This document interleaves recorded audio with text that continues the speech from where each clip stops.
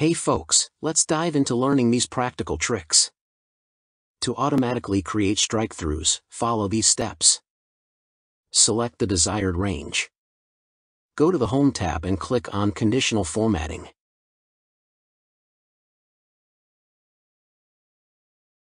Choose New Rule. In the open window, select Use a Formula. In the formula box, choose cell D5 and use the F4 key to add the $ before D5.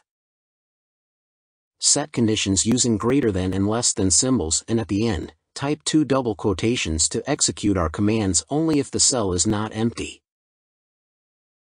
Click Format and choose Outline under the Border tab.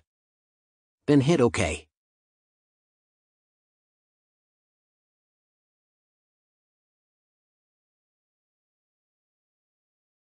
Now, type a word in cell D5, for example monitor.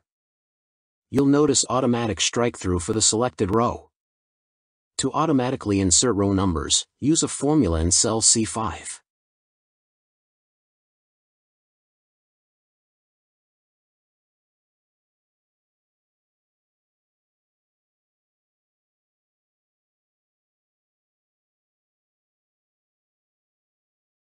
Type an equal sign and then double quotation marks. Inside the quotes, enter your desired prefix, for example no followed by an ampersand. Type sequence and open parentheses. Use counter with parentheses, selecting cells D5 to D20. Close the parentheses. Voila! Any new word typed in column D will have both row numbers and strike-through applied. Remember, if you encounter an error, I'll show how to tackle this error end of the video.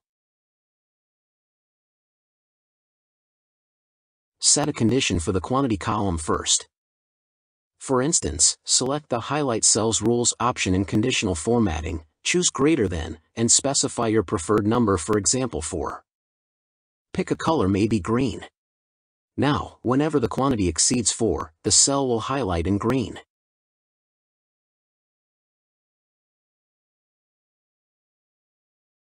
Now let's get back to the error.